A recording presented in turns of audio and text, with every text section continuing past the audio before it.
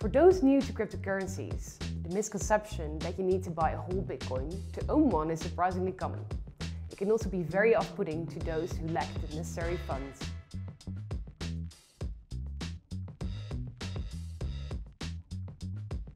It is also very wrong. You don't have to buy a whole Bitcoin if you don't want to. You can just buy a fraction of one. It's not that much different than buying a slice of pizza, half a pizza or whole pizza, except you can't eat it. Bitcoin is like any other currency. Local currencies break down into pieces, pounds break down into pence, dollars and euros into cents, and so on. One Bitcoin divides into satoshis, equal to 0.1 BTC or 100 millionth of a Bitcoin.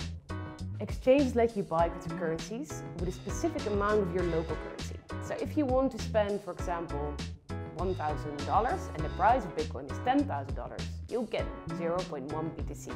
Or you can say 10 million satoshis if it makes you feel richer.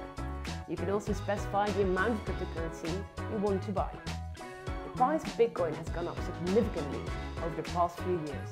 As the value of one Bitcoin increased to be useful for day-to-day transactions, people started using smaller units. Breaking it down into smaller units keeps Bitcoin usable as the price rises. When it was worth next to nothing, people might use hundreds or even thousands of Bitcoin for a single transaction. Now it's standard to just use a tiny part.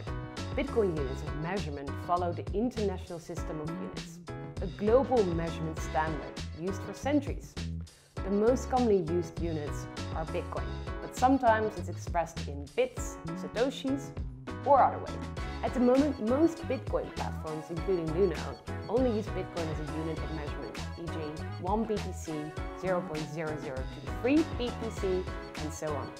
Do you have any crypto-related questions? Drop a comment down below. And of course, please like and share. Thanks for listening. Cheers!